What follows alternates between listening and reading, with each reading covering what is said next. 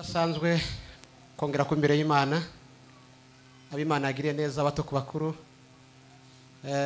abungeri bacu duciye bugufi n'umugoroba tuvuze ngo mwagize neza kubana natwe n'umugisha ntako bisa Imana ibaho umugisha twiyegereje abantu bose tutabanye kuva ku wa 4 ku wa 5 ndetse na mu gitondo murakazi ngize ngo mbavuge sinabona umwanya wo kubwiriza turabakumbuye ntabwo twaje kwiterera ngo niko twavuze ariko kandi byibuze uko siko kure byibuze rero ntarabwiriza twavuganye n'abavandimwe abo dukorana mu muryango wanje inshuti barambwira ngo ninongera kugira amahirwe kagarara hano mbahindamukanye intasho muyakire mu izina rya Yesu cyane mukecuru muzara murabizi ko bakunda nariko murangiza hariya nako muri cicaro ciwe hariya yavuze ngo mbaramuse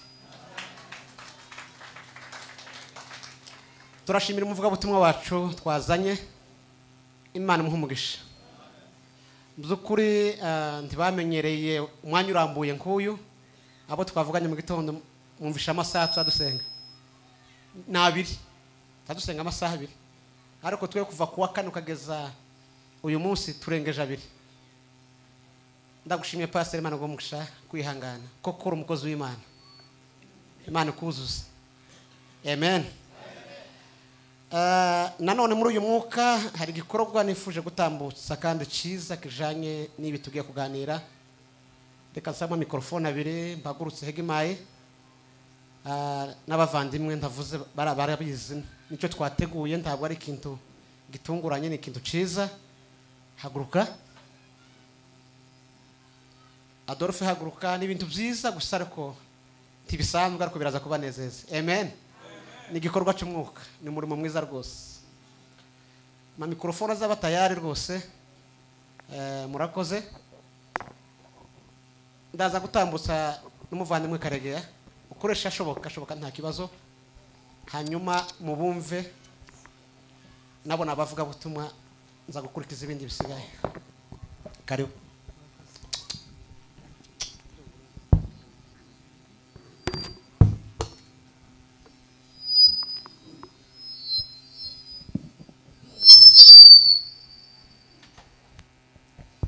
Hallelujah. Praise the Lord. Kubera umwanya muto reka tunyarutse. Because of the sake of the time, we want turashimira Imana kubw'igikorane kuri mugoroba. We thank God for this conference tonight. Imana yabwe icubahiro. May God be blessed. Turashimira na representative wa Ushindi Ministry. We thank our representative of Ushindi Ministry. Wateguye iki gikorane. Who has organized this conference. Hamwe na komite yose bakorana. With his all committee. Imana igumugisha. May God bless you. Turashimira Pastor Chase bazananye. We thank our man of God Pastor Chase. No missionary umaze igihe kirekire. He is a missionary from a long time ago. Ariko n'ubwa mbere ageze i Burundi. But it's his first time to be in Burundi. Ndetse no muri Afrika ya Iwacu. And even in Eastern Africa. Turagushimira cyane. We thank you so much. Impamvu duhagurukije si yindi. Our reason to be here. Turashaka kuvuga gatoya kuri umukozi w'Imana Pastor Levis. We wanted to speak little about Pastor Lewis. Ari nayo mpamvu hatambutse abantu mubona ha. That's why we are here. Njewe naza kuvuga nyuma gato. I'll build the last.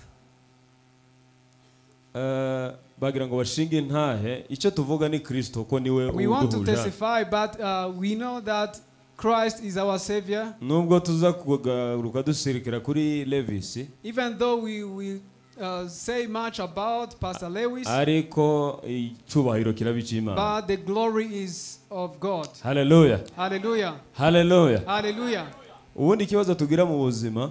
A problem that we have in life. Abakristo bakijijwe bazi Imana. Christians who are saved who know God. Biragora gufata ibyanditswe dufite dusoma buri munsi. It's difficult to take the scripture that we read kubyambika umubiri ngo bibe ubuzima busanzwe tubayemo. Put them in flesh. Bavuga kwizera batubwiriza kwizera. They tell us about faith.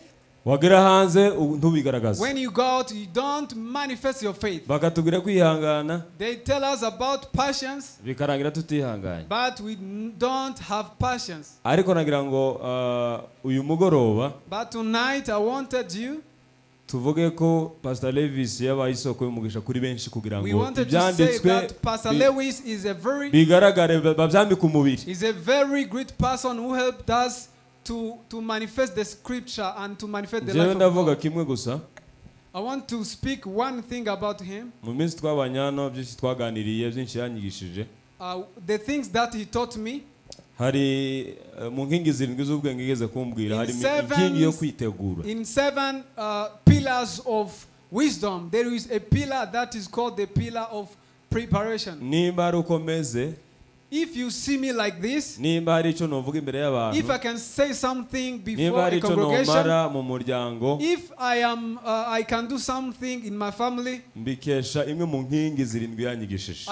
it is the result of what Pastor Lewis has kuko taught yambwiye me. ngo kwitegura He said to me that preparation ni mwate y'igikorwa. is the half of your work. Akarero nje nabihaye ni nk'umunyeshuri afite ikizamini. For example, an example that I can give you, it is yarangiza agafata ikaye akaja gusoma note. like a student who can go and read his iyo notes. akoze etide agasoma note, When he reads and memorizes his notes, 50% aba yatsinze ikizami. 50% he is passing his examination. Nigeze gukora n'agaformation hano ka mechanique. I did a very short class of mechanic. Batugishaga uburyo batware ikinga n'uburyo baryugura bakaryugara. He taught us how you can ride a bicycle. Do you remember that? Umwigisha yaratubwiye ngo mbere yuko uje ku kazi, A teacher says to us before you go to work, uri umunyonzi cyangwa umumotari, if you ride a motor or ugomba kubanza gutegura bicycle, tere y'ahantu ugiye gukorera. you need to prepare a place that you are going to work Ndagushimira pastor on. Thank you, Pastor, kubw'icyo gikorwa wamfashijemo. for that great work. N'uyu munsi mbere yuko ngira icyo nkora cyose maze nkagitegura. Even today, before I do something, I rero nagira ngo duhe prepare myself. akanya Samuel. Then we want to give a microphone to Pastor Samuel. Uyu munsi ntakiri Samuel gusa ahubwo ni Pastor Samuel. Today he's no longer Samuel, but now he's Pastor Samuel. Aravugaho birebire uburyo babonanye na pastor. He's going to tell us much about how he met Pastor Lewis. Nagira ngo avugeho gatoya kugira ngo abari muri audience baze kubyumva. He's going to say a few words about Pastor, how they Umwanya ni met. wawe. The time is yours. Yesu ashimwe. Hallelujah. Reka twese duhe Imana ubwiza. Praise the Lord. Amen. Reka duhe Imana ubwiza twese. Praise the Lord.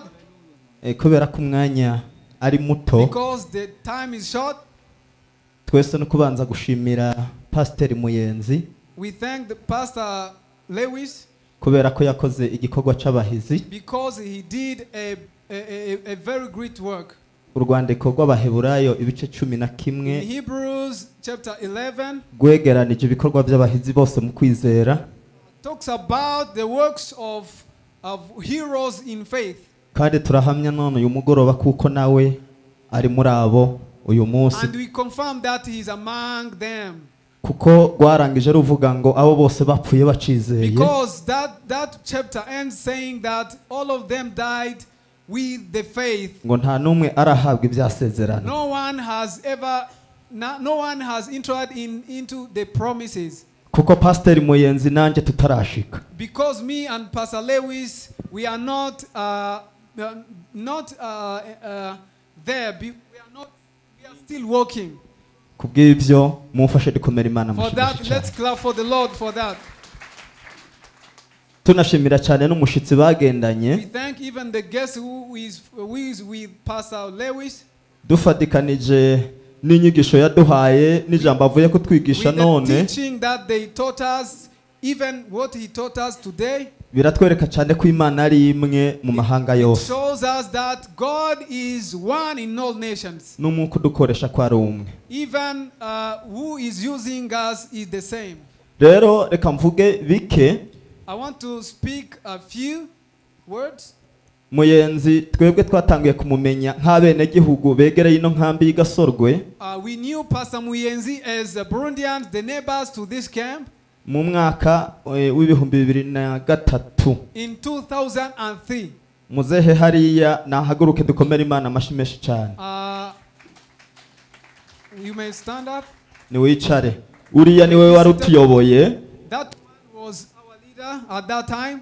Dutangira kumenyana na Muyenzi akora ivuga butumwa riciriye hafi cyane. And we met Pastor Muyenzi. He came to us and preached to us. Turabaririmbyi. We were just singers. Bakinwa inzoga.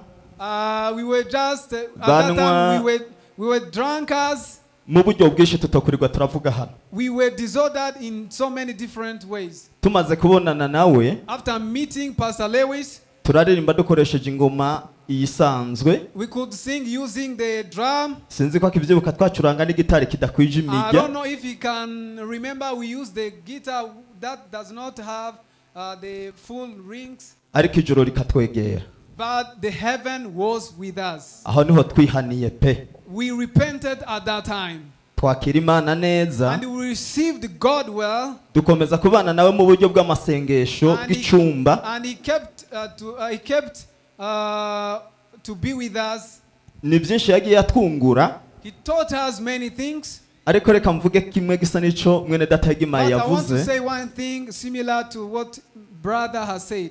Umunsi wa mbere ntangira kubwiriza byakomotse kuri we. The first day I preached, it came from Pastor Muyenzi. Ngo mpaguruke kwigisha. When I stood up to preach, nibagirwa Bibiliya mu kibanza nari nicayemo. I forgot the Bible where I was sitting. Arambwira ngo nisubire nicare. He said to me, go back and sit. Arambwira ngo umwigisha buri munsi. He said to me, a preacher always, canke umusirikare buri munsi, or a soldier always, iyo ahagurutse agiye ku rugamba, when he stand up, when he's going to agomba guhagurukana intwaro yiwe. He must have his gun. N'umuvuga butumwa wese, even every evangelist, iyo ageze mu mwanya wo kwigisha, in a time of preaching, ntiyovuga ngo afise icyo yigisha mu mutwe wiwe, adafise icyo kimenyetso ca Bibiliya. Ndavyibuka cyane icyo gihe. So I remember that time. Yarambwiye ngo ngero uhaguruka utore Bibiliya yawe ubwirize. Ikindi cyane izi nkingi zitanu mwene data yavuze, yarazitwigishije. He taught us 5 pillars. Aratubwira ngo gushika ku bintu byose twifuza ntibigoye. He said to us, for us to be successful and to attain our goals, ngo habe nijuru ntirigoye kubamwo. Even heaven is easy to live. Aratubwira ngo no kuba mu bihugu by'abazungu ntibigoye. He said to us, even to live in the country abroad, it is easy. Ikigoye muri byose no kwitegura. The thing that is hard from these things is the preparation. Urugero rukomeye yaduhaye. He gave us an example. Yaratubwiye twagira ka ministry gatonyi kitwa ngo ni Fire. We had a ministry called Fire. Niho kari kakivuka.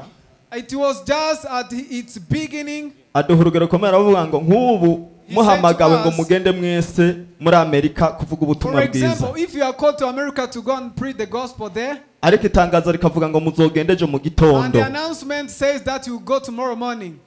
Muri mwebwe uri tayari ninde yo bafite byangombwa? Who is ready in you? Who has the full document to travel? Dusanga ntawoboneka. And we said no one. Rero kubw'ibyo turagushimiye cyane. So for that we thank you so much. Kuko twarakuze. We grew up. Bamwe ubu n'abavuga butumwa bazanye abandi kuri Kristo. Some of us are evangelists, they brought people abandi to Christ. Twasengewe ku bupasteri. Some of us we are already pastors, we are leading church. Amatorero duhagarariye uyu munsi. We are leading church. Ibyo turabibakesha kubw'umwete wanyu. All of those, it is for your courage and your preaching. Imana ikomeze kubagira neza. May God bless you. Amen. Amen. Hallelujah. Hallelujah. Hallelujah. Ndashima Imana kubwo kubona umubyeyi wanje Muyenzi. I thank God for meeting my parent Pastor Lewis. Ndashima Imana nuko yatuzaniye abashitsi. I thank him for with the guest he has brought here. Hari hashize igihe kirekire tutabonana. It is a long time no see. Ariko kuba twabonanye imitima yacu yuzuye ibyishimo. But because we met, it is a very wonderful thing for us. Hashize imyaka 13 menyanye na Muyenzi. Now it's 13 years when I am in touch with Pastor Lewis. Umunsi wa mbere mubona nabonye afite amakayi y'amanote ya Bibiliya. The first day I met him, he had so many notes of the teachings of the Bible. Nukuri nibwo bwa mbere nari mbonye bene ayo makayi. It was my first time to see those kinds of notes. Ndamubaza ngo ese ibi ni ibiki? Then I asked him, what is this? Arambwira ngo aya ni amakayi yigisha Bibiliya. He said to me, these notes are the teachings of the Bible. Yambwiye ibintu byinshi aho ngaho. He said so many things to me. Aho twari mu gihugu kimwe runaka. We were in a certain country. Musanze hano. When I came here, sanga afite ishuri rya Bibiliya. I found that he had a English Bible study. Ndamubaza ngo ese ibi bintu ukora n'inyungu nyabaki? Then I asked him, what is your gain? What do you gain from this teaching, from Bible study? Arambwira ngo nukwagura ubwami bw'Imana. He said to me, it's just to expand the kingdom of God. Arambwira ngo nta mafaranga akuramo. He said to me, I don't gain money. Ahubwo yatangaga n'amafaranga yiwe. Instead, he could give even his money. Kugira ngo abantu bige ijambo ry'Imana. So that people may study the word of God. Rero kumubona Imana yo mu ijuru ihabwa icubahiro. To see him, the glory be to God. Reka mvuge ikintu kimwe. I want to say something.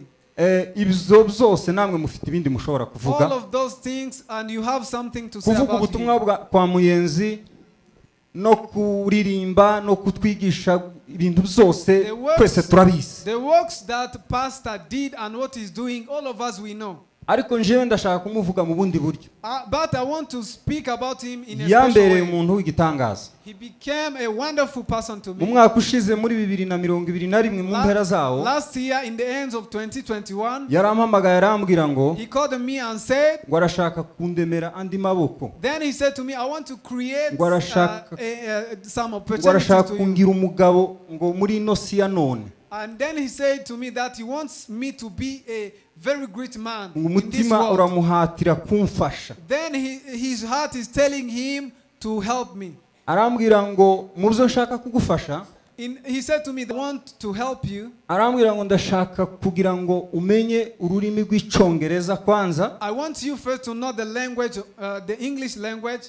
Kandi umenye na ordinateur. And I want you to know the computer. Ndamubwira ngo nanje ibyo ngibyo ndashaka kubimenya. Then I said to him, I want to know those things. Arambwira ngo ugende i Bujumbura. He said to me, go to Bujumbura. Ugende ushake ikigo cyiza cyigisha computer. Look for an institution that teaches computer. Ushake n'ikigo cyiza cyigisha icyongereza. And another that teaches well English. Utitaye ku mafaranga. No matter how it will cost. Navuye hano ndagenda nje Bujumbura. I went to Bujumbura. Shitse ndagenda kigo nyine ngira ngo nico gihekera ibindi. And I went to a very expensive English class. Ndagenda ntangira ishuri. Then I started studying. Ndika. I studied. Yanyishuriye inzu amezi 10. He paid for my rent more than 10 months. Inzu y'Ibujumbura afata amafaranga yiwe yakoreye n'umugore wiwe. Imagine a house at Bujumbura. Yishura inzu amezi 10. He paid his money for 10 years. Kandi agura n'ibiryo byo kwiriramo ayo mezi yose. And he could even buy me the food. Hanyuma kuri iryo shuri amafaranga nishuraga. The money that I paid at that school. Mu mayinga 3. In 3 weeks. Nishuraga ibihumbi 110. I could pay 110,000 Burundian francs. Nuba maresi ndacyayafite. Even now I have the bills, the receipts. Mu mayinga 3. In 3 weeks. Yatangaga ibihumbi 110 by'amarundi. He could give 110,000 Burundian francs. Amezi 10 arashira. 10 months supporting me. Kumuva kuko umuntu adasanzwe. This man is special. None ndabasaba iteraniro ryose nimba mushimye ico gikorwa yakoze mureke tumukomera amashi. If you are glad for that work, clap for him. Imana yo mwijuru imuhe umugisha. May God bless you. Yabaye umuvyeyi udasanzwe ku buzima bwanje. A very special parent. Gusa yanshize mu ideni ndangiza. Then I am like in a debt. Ideni ridasanzwe. A special debt. Gusa naravuze ngo ijambo rya nyuma nzavuga ngiye kuva kuri nosi. Then I said the last word that I will ubwo nzaba say ngiye kuva muri nosi. I will be ready to be taken. Nimba nta kintu gikomeye nzaba narakoreye Muyenzi kubera wenda ubuzima turimo. If I will not have done something special to Pastor Lewis, nzasiga mbwiye abana banje muzarebe Muyenzi. I will tell my children, look ndetse at muzarebe n'urubyaro rwiwe. Care for his children. Imana yo mwijuru imufashe. May God bless you. kandi naho umufasha ndatekereza ko ayo mafaranga ntiyo yishura umugore we yarabizi. I think that this money his wife knows that Pastor is supporting me. Imana yo mwijuru iguha umugisha. Amen. May God bless you. Amen. Reka dusoreze kuri Adolphe iminota itarenze 3. Murakoze cyane mu bakomera amashi. Ibi byari bikwiriye ko bitambuka kandi mu byakiruko. Siko kure. Tibituguye neza. Niko kuri. Ntabwo bigomba kuvugwa narapfuye, bigomba kuvugwa ngihari. Niko gaciro k'ibintu. Ibyo ni bikeya ariko igikuru turashima Imana. Ibi bihuye n'urugendo rwacu mu byatuzanye n'ibibirimo. Kuba twabanye ejo twababwiye ko kuri urugendo rwacu komeza umusobanurire wihangane. Urugendo rwacu rufite ibice bitatu. Twaje kubaramutsa twara tubakumbuye. Icya kabiri twaje gusura umurimo tuyoboye. Icya gatatu twaje kuvuga ijambo ry'Imana. Amen. Muri iryo jambo ry'Imana nta rindi ntirija kure nibi bamaze kuvuga. Nukongera kwibukanya inshingano nyamukuru twasigiwe n'Umwami Imana yo kwamamaza ubwami bwayo hano ku isi. Ngiye kongeraho bikeya hanyuma dusenga Imana kugira ngo tubyumve neza cyane tubashe kubikora. Amen. Reka dusome ijambo ry'Imana hanyuma twoye gusiga abantu bakunda ijambo ry'Imana. Ndabizi mwaramunkumbuye cyane. Ndabizi barako bambwira ngira ubwirize. Turacyari kumwe none nejo no ku cyumweru. Ese nejo harya? Nejo ku cyumweru nyine. Ejo mu gitondo muzaze nzabwiriza amasaha 2. No ku mugoroba mbasezera ndabiri. Hari kibazo uko? Abakunzi b'ijambo haruko turabasize. Musigara nyina. Ubutumwa bwiza bwa Mariko.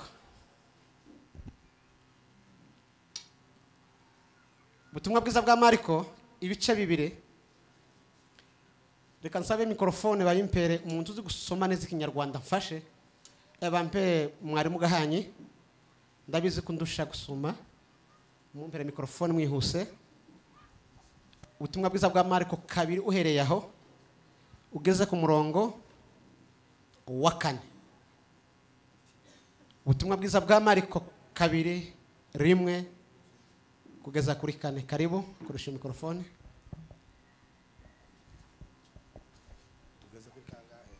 Kuri 4. Bibiliya iravuga ngo nuko hashize iminsi asubira i Kaperinaumu bimenyekana yuko ari mu nzu. Benshi bateranira aho buzura inzu. Baraza ku bwinshi bose baruzura. Barenga no mu muryango. Nibyari bikomeye. Nuko ababwira ijambo ry'Imana. Haza abantu 4 bahetse ikirema. Ariko babuze uko bakimwegereza kuko abantu bahuzuye. Basambura hejuru y'inzu haringaniye naho yarari. Nuko bamaze kuwapfumura nuko bamumanurira ingobyi ahetswemo icyo kirema. Twarangije umurongo wa 4. Rekera. Amen. Amen. Twongeye kubakira mu ijambo ry'Imana. Tuzamure Imana cyubera bahari. Haleluya. Ejo abo twari kumwe rero mpereye ku wa 4 twari dufite igikorwa cy'abanyeshuri barangije kwiga. Bahaganda bazamuka mu byiciro abavuye muri level ya mbere baje mu ya 2 n'abavuye mu ya 2 baje mu ya 3 n'abavuye mu ya 3 bazaja mu ya 4. Twakoze icyo gikorwa cyabo cyo kubashimira no kubaha impamya bushobozi zabo bigiye. abanyeshuri mbabara aha ngaha nimuhaguruke, abanyeshuri barangije nimuhaguruke. Imana baho umugisha, mwagize neza. N'abandi benshi batabashe guterana, Imana baho umugisha mwinshi. Turi kumwe kandi ko murabigenza neza ku nyungu zacu twese. Kwa gatanu twabanye n'abungeri, twarimo twiga inyigisho zijanye n'abungeri. Abashumba bari bahari nani muhaguruke namwe tubashimire mu byubahiro byanyu. Abari bahari Imana baho umugisha, mwakomera amashyi ababyeyi bacu, mwagize neza. Hari ijambo twize muri komeye cyane, twaravuze ngo ubujiji ntibumarwa no gusenga, ubujiji bumarwa n'iki? No kwiga no kumenya. Nushaka kumenya ntukaje gusenga, uzaje kwiga. Imana baho umugisha ababyeyi bacu, amen. Ndabizi zo bize bazabishyira mu bikorwa kubwo kuzamura umurimo w'Imana. Uyu munsi naho twabanye na za ministeri hamwe n'urubyiruko rutandukanye. Abasenze mu gitondo muhaguruke namwe tubakire mu nzu y'Imana. Nimwe mwarabashitse mu gitondo, twagize ibihe byiza, namwe muhaguruke mu jero byanyu. Amashi menshi babonetse ko ndababona hano niki, muhaguruke. Imana baho umugisha. Aba nabo twize byinshi, twarimo tuganira hejuru y'ubu buzima n'ubundi buzima Imana ihaye twimurira mu mwicare. Twarimo tubategura kugira ngo bitegure hari Imana ihaye tujana. Twize ijambo rikomeye, amen. Twavuze ngo inosi ifite ibintu bitatu bikomeye bigize bituma isi igira agaciro. Mwobimfasha? Icya mbere ni ikihe? Ubutunzi. Icya kabiri ni ikihe? Ubwenge. Icya gatatu ni ikihe? Izo byose biratureba, ariko kugira ngo tube abatunzi, twinjire mu iterambere, tube abanyabwenge, ni ukugira gute? Ni ukubyitegurira. Si ibintu tupfa kwisangamo mu gitondo gusa, ibintu tugomba kugira gute? Gutegura mbere y'igihe. Mbere y'uko uba ahantu hakomeye, ugomba kuhitegurira kugira ngo uzabe ukomeye muri ahantu hakomeye. Iyo Imana ihaye gutegurira kuja ahandi, uramenya uzabanza ufata amakuru yahuja, utazagenda nk'abandi ntabwenge. Dufite amakuru y'ijuru ahagije, siko kuri tuyasanga he mu ijambo ry'Imana. Ariko muri Amerika muja, mugomba kubaza amakuru yo muja. Mufite inshuti, mufite abavandimwe. Twavuze amakuru menshi yiri Iwacu, mbere y'uko Imana ibajana yo mugomba kuhitegurira.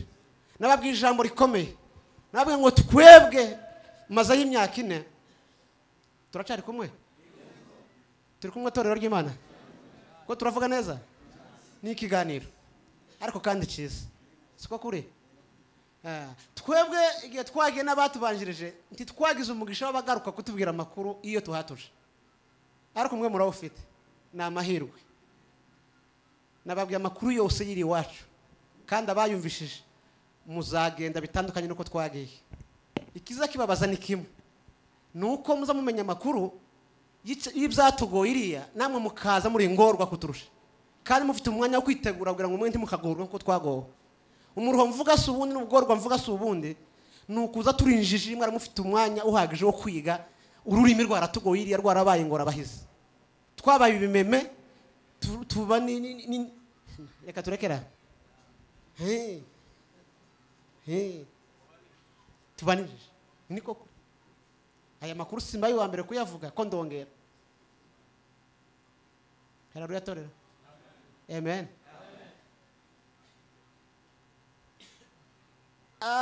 Iyi ministeri tubana n'abandi nkunda kuganira, muracafite umwanya wo kwiga imyuga hano. Iri Iwacu ni faranga, nigeze gutanga ifaranga ahantu hamwe, ndavuze mugende mwigisha abantu kumenya kogosha. Iri Iwacu ni akazi gakomeye kinjiza ifaranga, mwigisha abantu izi mashine zo kudoda.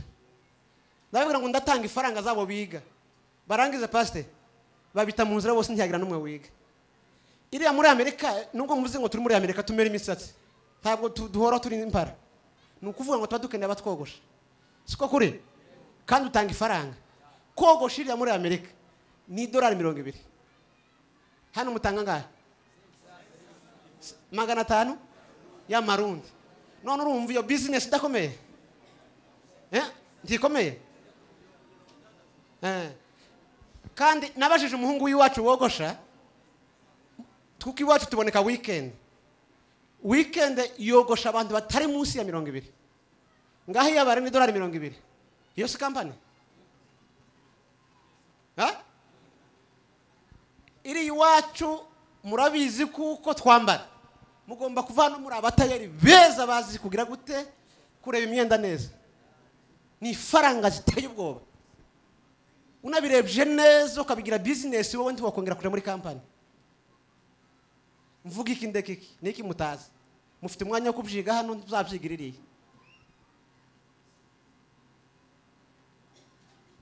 ayo ni amakuru twiza mu gitondo kuba tabonetse mufate hari amavideo yatambutse n'amaudio bafashe baraza kuyaba reka tuje mu ijambo ry'Imana icyo cyari cegeranyo cy'urugendo rwacu bw'ibyatuzanye hano Iwanyu kubaramutsa ntabwo twaje gusa gutya gusa kubabwira ibindi twaje kubabwira byose n'ubutumwa bwiza abumva bumve abatumva muzirebera mugani w'abanyu bazababwira ngo muze muzirebera muri Amerika no aho kugira ngo uzirebereho utangira ibitegura mbere y'igihugu birwanya hakiri kare siko kuri dusomye ijambo ry'Imana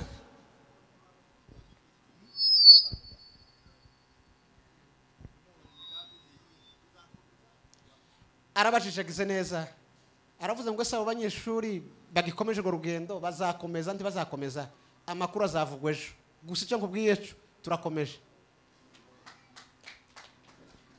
dusomye mu butumwa bwiza bwa Mariko ibice bingahe 2 n'umurongo wa mbere hatubwiye inkuru y'umugabo w'ikirema wateruwe n'abagabo 4 ajanwa aho Yesu yarari kugira ngo agirirwe neza amere nk'abandi bose uko si ukuri intego y'iki giterane twaravuze ngo uko biri kose turaba Kristo twamenye Imana intego y'itorero si ikindi n'ukujana ubutumwa aho bukenewe intego y'itorero n'ubumwe intego y'itorero n'ukuzura umwuka intego y'itorero no gusangira ijambo ry'Imana twamara kubihuza byose uko bingana haleluya tukabijana aho bikenewe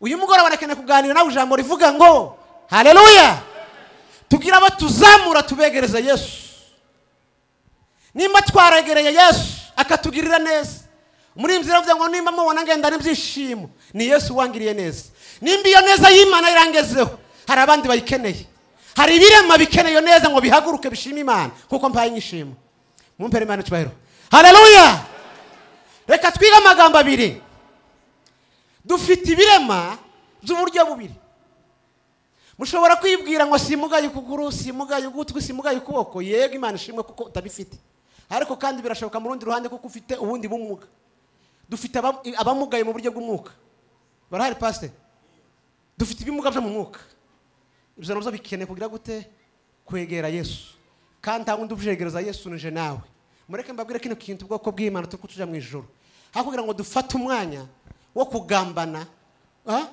wa rugambo rwo kutuvuga wavuye mu gakiza wanyereye uwo satani yigijeyo ahubwo twofata umwanya wo kumwegereza Yesu no kumusengera no kumugirira umutwaro murahumvise aho gufata umwanya wo kwikorera abandi wo kwigiza yabana ni mu rugendo ahubwo dufata umwanya wo kumwikorera tumusire Yesu dufite abantu baremaye mu mwuka kubera impamvu z'ubuzima akenshi ubutayu bwabaye burebure n'intwari ziranyerera n'abakomeye bagira gute barananirwa ejo twaravuze ngo mumpere Imana cyubahiro haleluya twaravuze ngo nimba imbaraga Imana yaduhaye ndabo zibereye imbaraga mu ntege nke zawe turi cyo kimwe n'ibyorezo n'ibibazo isi ifite siko twavuze ejo nimba ubuzima bwanje ntawe buhaye ubuzima nimba ubwiza bwanje ndawe buha ubwiza ni ukuvuga ngo ndi ikibazo kimwe mu isi ifitiye ibibazo ariko Imana ishimwe Bwana sifiwe imugoroba turabibutsa ijambo rikomeye Yesu araguhamagara ngo fata ikirema kiturimo unaniwe muri twe ucitse intege tumwegereza Yesu tumwikorere mu mbaraga z'ubumwe haleluya imbaraga z'itorero sikindi ni ugutarura abo bose bamugaye harabamugajwe n'intege nkeya harabamugajwe n'ubupagane ahanze barahari niyo mpamvu nagora kujira mwene data nabasanze mu bujiji bukomeye wa musi nababwiye abantu 112 twemeje ara hepfo bari hanze y'agakiza tugira umutwaro kuja gusenga ara hepfo ndibuka tenzi ya kera twagiye hari kuwa gatanu tuvuye ku cyumweru tubwiriza abantu tubabwira Yesu kuri none iryo kanisa pastor nahaguruke ni kanisa rikomeye nguriye hari abatamuzi yabanye na amenye amakuru ko nzaza yamavuga ngo nzaza kukureba waramfashije kubaka ikanisa mwanteruriye ibirema mwanteruriye abantu bari kure abantu baforodaga mu makorari uriya yabivuze bari urubyiruko ruteye ubwoba nta n'umufite umurongo w'agakiza turabegera tukarara muri bo tugasangira nabo turabakunda mu izina rya Yesu kubw'impamvu imwe haleluya yo kubaheza kagakiza Imana duha tugasingiriza abandi haleluya mumpere Imana cyubahiro haleluya ibyo birakureba nanje birandeba hari utegereje kuruhuka hari utegereje gusinzira hari utegereje kumererwa neza binyuze muri wewe gatoya ufite wagiriwe n'umwami Imana gapasa abandi nguwo umutwaro watuzanye perutse kumva amakuru ejo bundi y'umuhungu bita ngo ni Mpaka wo muri Kenya uwo muhungu yankozeho bituma nongera kandi kugira izindi mbaraga zo kongera kandi kwemeza uwundi muntu umwe Mpaka ni umusore mwumvishije yagiye muri haseri yari afite kuja mu Buraya bamutomboye n'umugore n'umuryango aragenda abwira haseri ngo jewe n'umuryango wanje dosi nyikuyemo ngiye kuja muri Senegal kuvuga ubutumwa hari aho Imana yampamagarira hari abakeneye kwegerezwa Yesu hari ibirema keneye gusingiriza Yesu muzaho byavuye amakuru ndimo yazi aya makuru ari ku YouTube hari ababikurikiranye bamwita ngo ni Mpaka dore aho byavuye dore aho byavuye noneho ngo yagiye gusenga mu ikanisa nkuko waje gusenga agere muvuga butumwa muri Kenya ngo yari kwabwiriza hejuru y'abantu barimo bapfa bazira ibyaha ibihugu ngo projecta ibihugu birimo abapagani benshi babapfa bazize kutamenya Imana uwo muvuga butumwa abwiriza kuva saa moya ageza saa kenda kihabwirizwa bihugu bigomba gutabarwa bitaramenya gakiza bitaramenya Yesu Mpaka yari yicaye mu ikanisa none uwo muvuga butumwa arabwiriza ageza saa kenda akihabwiriza Mpaka akorwaho arataha agera mu rugo yicaza umugore aramubwira ngo Mfuye n'ibintu bikomeye cyane barimo babwiriza nkumva nje bababwira kuko abo bantu barimbutse naje ngomba kugira gute ngomba kukiza umwe byibuze none binteye kukwira mure wanje we genda unyemere tugenda muri haseri dukuremo dosiye kuja hanze umugore aramwemerera baragenda bashogoramo avuga ijambo ryankoze ku mutima mumpere Imana cyubahiro oh haleluya avuga ijambo ryashakanyije ubuzima bwanje ryongera rintera gahinda bituma mbona ibyisi n'ibyisi tuzabisiga igikuru Daniel yarabirangije hahirwa abahinduriye benshi gukiranuka abango nibo bazaka mu ijuru reka nkubwira ijambo rikomeye nimba udahinduriye benshi gukiranuka kuri none nimba utamurutse kuri none tutitegura kuzamurika mu ijuru banze umurika hano ku isi naho mu ijuru uzaza gushaka guselebura murikisha ibikorwa byawe murikisha amagambo yawe hano ku isi tutegereza urumuri rwo mu ijuru utaramuritse hano ku isi ibikorwa naha ku isi yavuze ijambo rikomeye aravuga ngo yafashe ngo dosiye yafashe haseri ngo yamugira icyizere afata ngo n'ijambo ry'Imana ryamutsinze ngo kuva mu gitondo saa moya kugeza saa kenda ngo abishyira ku munzani byombi haseri kumutekereza yangiriye neza n'Imana nayo kunyibutsa uruhare rwanje n'inshingano zanje ko hari abarimbuka nabyo birandeba none ndumvira serse cyangwa ndumvira Imana yampamagaye yankomangiye ku mutima yansanze kambwira hari abarimbuka hano hanze hari abari ku rwobo bategereje gukira ngo balance abo bantu ko ari babiri aravuga ngo haseri ku ruhande Imana kuyumvira aragenda arashogora dosi ashyira ku ruhande n'ubu yarabasezereye tazaje hanze ari muri Senegal ni yari ayo makuru tumaze kuyakira aho twari ko dusengera muri Amerika twase tumukorera utowaje yihuse tumugereza dolari nyinshi cyane n'ubu ko ndajayo ni unjanye Mpaka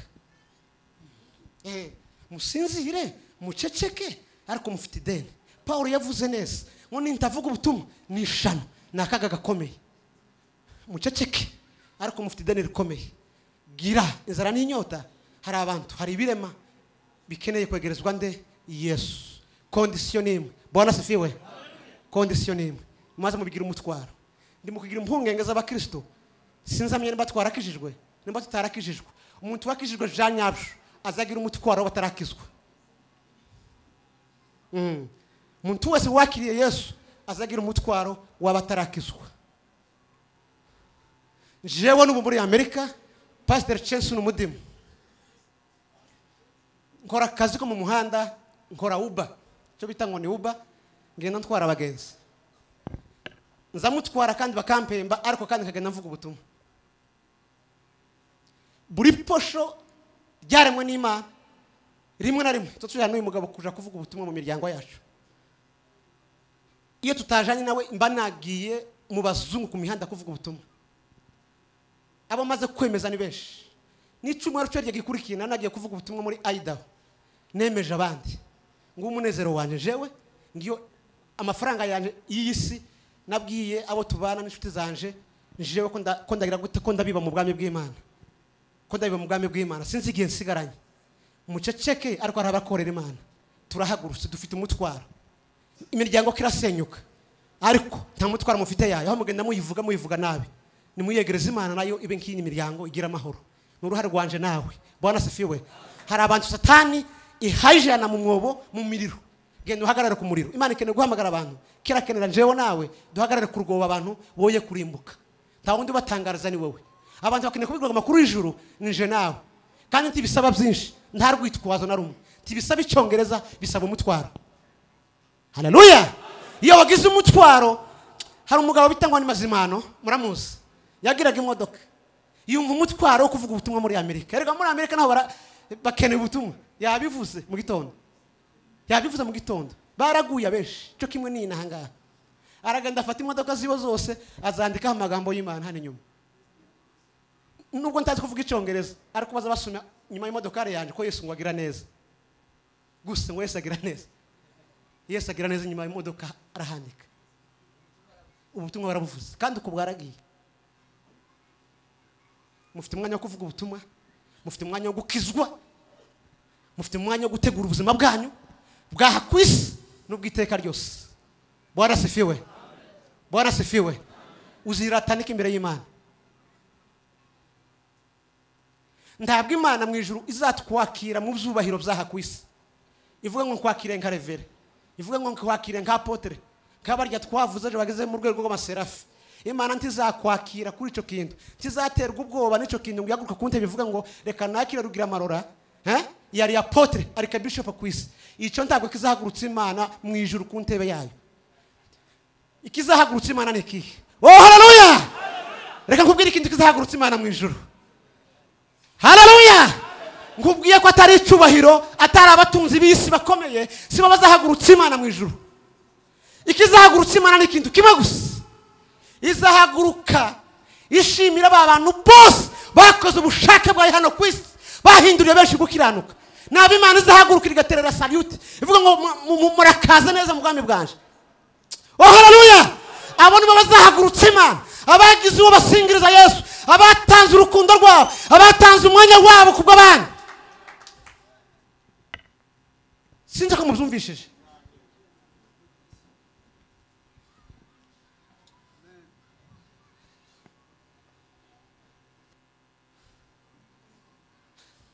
Mbega igitondo cyiza. Imana kuzaguruka ku bwanje ntarinzwe, ariko nzwi mu murimo w'Imana no mu nshingano z'Imana. Na uwo munsi maze kubitahura, numvishije ko kurwanira ibyubahiro by'isi ntacyo bimaze, kuko mu ijuru ntacyo bizamarira. Ntibizabayo. Ikizabayo ni kimwe, nuko twakiranukiye data tukumvira itegeko ryo kugira abantu tugira gute dusingiriza Yesu. Abantu tuzanira Yesu, abantu bashima Imana ku bwacu. Karege yavuze amagambo akomeye cyane. Ahari mu yashize mu buryo busanzwe, mwokumva ko namukoreye weza kari inshuti. No, yaratahuye. Uko nukuri. Uyu muvandimwe avuze neza cyane. Afite aho yavuye. Ngo uyu munezero wanje jewe. Nukumva ko ibyanje mbisangira n'abandi. Nukumva urukundo rw'Imana rwamanutse mu bugingo bwanje. Mubwira abandi nabo bakarwakira. Abari mu mwijima nabo bakakira umuco. Abari mu nzira tugasangira ubuzima. Ngubwo ubuzima bwanje.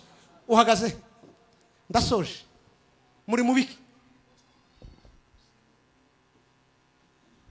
Muzira guziki.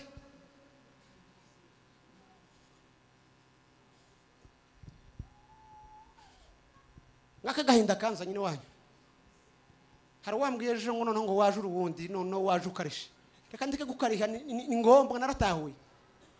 Twacecetse iminsi. hagaza tuvugira Imana mu bundi buryo.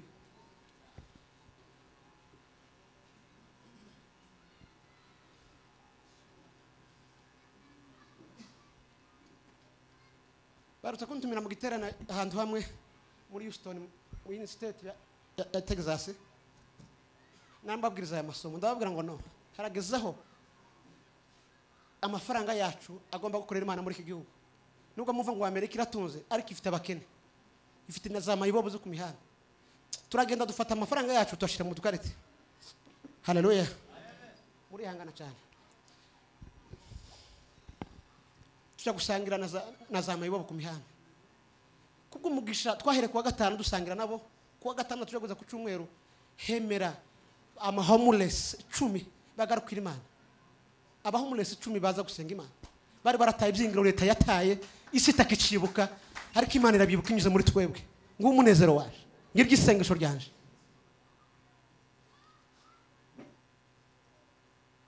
Rabundi bambwiye amakuru ngo kubera ubuzima muri mu hano ngo cagikombe mwahezaga abaturanyi bacu unaco mwaragikasa. Mureke mbabwire bikufite bisangira n'inshuti.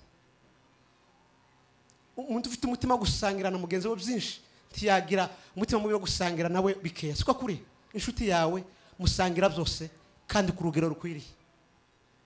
Hari n'amakuru nakira ariko sukuri. Tugiye gusenga Imana. Ni bande bifuza kugenda bakagira abantu bazamurira Yesu bakamwerekeza hari. Yesu ari muri twebwe. Hari abamukeneye. Tari kure ari muri twebwe. Ninde urahangaha uri kure yagakiza tumufashe gusenga Imana. Ndabizi ubuzima bwagiye budukubita. Ndabizi sikira ducunda. Ndabizi ibihe biraduhindura. Ukene gukomezwa. Haguruka tugusengera Imana kwambika imbaraga. Mareka kwikomeza. Rurugendo Imana yaratubwiye ngo hazakorwa ibitangaza. Ko no kuri. Imana guhumugisha abandi muhaguruke. Haguruka aho Imana guhumugisha papa. Birashoboka ko ibyishimo z'ubumana bitakiri muri wewe birashoboka kuri kure wari uboshwa ahantu. Haguruka tugufashe n'uyu mwanya wa nyuma. Jabundi nabwiye abandi abira ngo je ko ndumva ko ndakora mu gihe cyanyuma sinzi iminsi nsigaranye. Murabizi ndi umwana wanyu wa hano. Je navuye hano narapfuye. Nageze muri Amerika jewe ndi intumbi. Je uhagaza nabazwe kabiri kose. No kwereka ko komeze ku mubiri wotangara. Je ko ndakora mu gihe cy'inyongera sinzi igihe nsigaranye. Imana yanyongeje ikindi gihe gitoya. Kuko nzatekereza umunsi umubiri wanje wampinduka gatoya. Je ubu hari ibyo ntarya, hari ibyo narya. Ariko uracafite umubiri ukomeye. Hari amasaha nsinzira nandasinzira. Nigeze kuba ubuzima bwose nsinzira isaha imwe. Cyagiye nabaga hano muri la carte 20. Nta makuru mwari muzi. Nigeze ngenda n'imiti no mubivuga butumwe je iwanyika vumu cyagiye nakaza nyigenda n'imiti mu gikapu. Muzire guzike. No, ntabwo twaje gusirima twaje kubabwira muhaguruke muvuga ubutumwa. Muhinduke tuje mu ijuru. Hari kuje mu ijuru ufite ikintu ujanye. Kandi twakibonye nta kindi. Ni umuntu uzirata Imana zavuga ngo nguyu naje. Nguyu naje. Wona hinduye tukuri kwisi. Umwiratana imbere y'Imana. Turabasabye muhaguruke. Turasengera muhagaze Imana bahumugisha. Mbabwiye ko jewe no mu ndege uwo twicaranye nzaja kugera iyo tugera namubwiye Kristo. Nasanga komeye mu gakiza tukaganira ko tugashima Imana ko twamumenye. Ngaho abandi bageze. Ba Billy Graham barapfuye n'abandi barapfuye bavuga tumakomeneje nawe usigaye. Tabandi. Ariko duhinduke dukizwe. Nibyo zose nuko agakiza kacu kajegajega. Niyo mpamvu gira isozo kubwira abandi.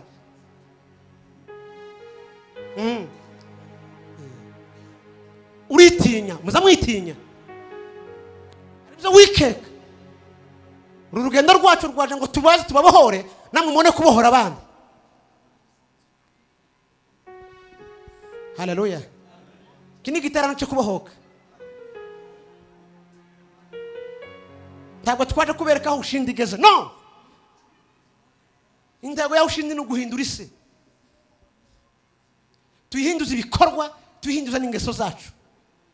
abantu bashima Imana kubwaho ushinde. Hari umugore ejo bundi twakoreye neza, ndaza gusaba ruvugiro naramushatse ngo bamumpamagarire. Umugore murundi waduhamagara turi muri Amerika, w'umurundi urahanga ari mu bitaro yabuze faranga zo kumukura mu bitaro. Turazishura. Uwo mugore arangiza bamubwira ko ari represent ara telefone hayarira.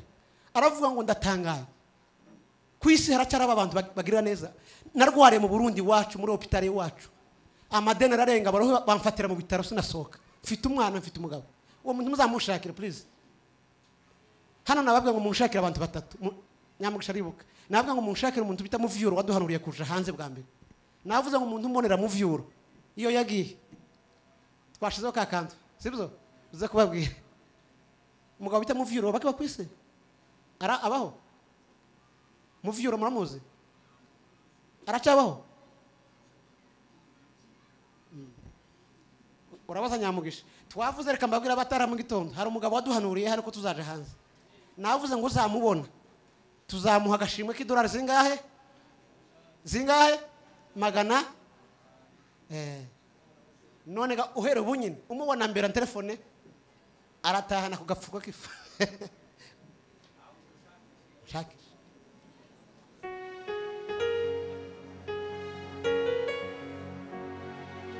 Ifaranga gazirafuzwa abantu baranyagaye. Twavuga ubutumwa mu gaceceka. Oh haleluya. Nimutamuke imbere tubereke, mutamuke imbere dusenge Imana mutamuke. Saba kozi b'Imana. Imana bahumugisha. Imana bahumugisha mwishi. Tera intambwe Imana bahumugisha mwishi. Tugiye guhindura amahanga mu izina rya Yesu. Oh haleluya. Tugiye kuzamura abantu kuri Yesu. Tugiye kuzamura abantu kuri Yesu. Imana bahumugisha mwishi cyane. Ngiyi impamvu y'urugendo rwacu.